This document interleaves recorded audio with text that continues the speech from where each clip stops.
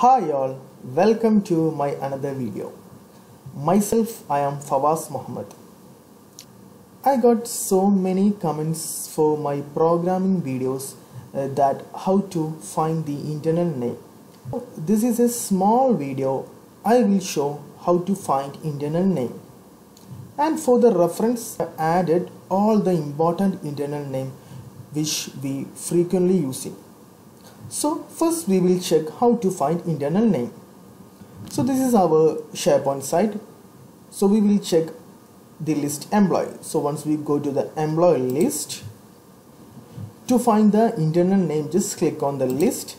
So once we click on the list, we will get a pop-up like list settings. So once we click on the list settings, here you can see the field names. Suppose if you want to get the internal name of the field created by, just click on the created by. So once we click on the created by, here you can see the internal name. So for the field created by, the internal name is author. So this way we can find internal name. I have given some of the internal name in PPT. So for your reference, you can quickly check that fields. So I will just open that.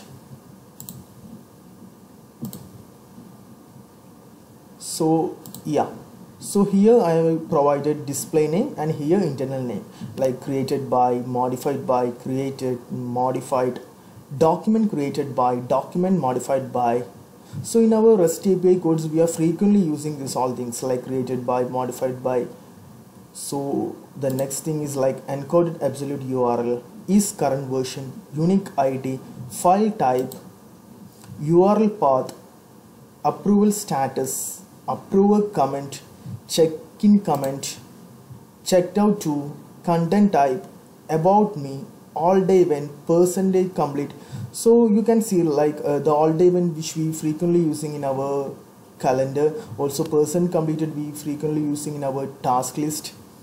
So please check it out, all the display names.